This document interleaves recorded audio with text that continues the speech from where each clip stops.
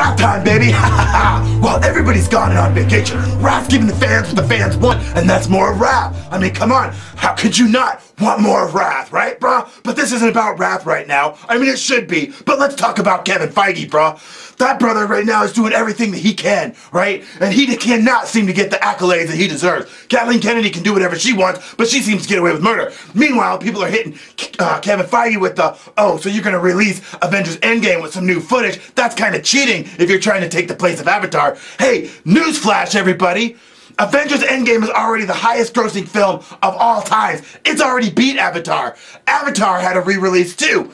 Or have we all forgotten? Avatar was released in December of 2009, bro. And then it was re-released in July of 2010. And Avatar's original release, bro, it was like $2.7 billion, bro. That's how much Avatar did. Guess what?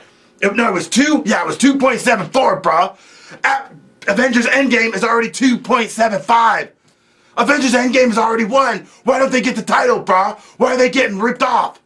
So guess what? Kevin Feige is just doing what Avatar did, and he's gonna re-release with some extra footage, and they should easily be able to pass Avatar. But it's interesting to me how people seem to forget history. Avatar already had a re-release as well. Kevin Feige, you're the champion, bro. You released your movie, you beat Avatar, you are the champion. Sing it, queen.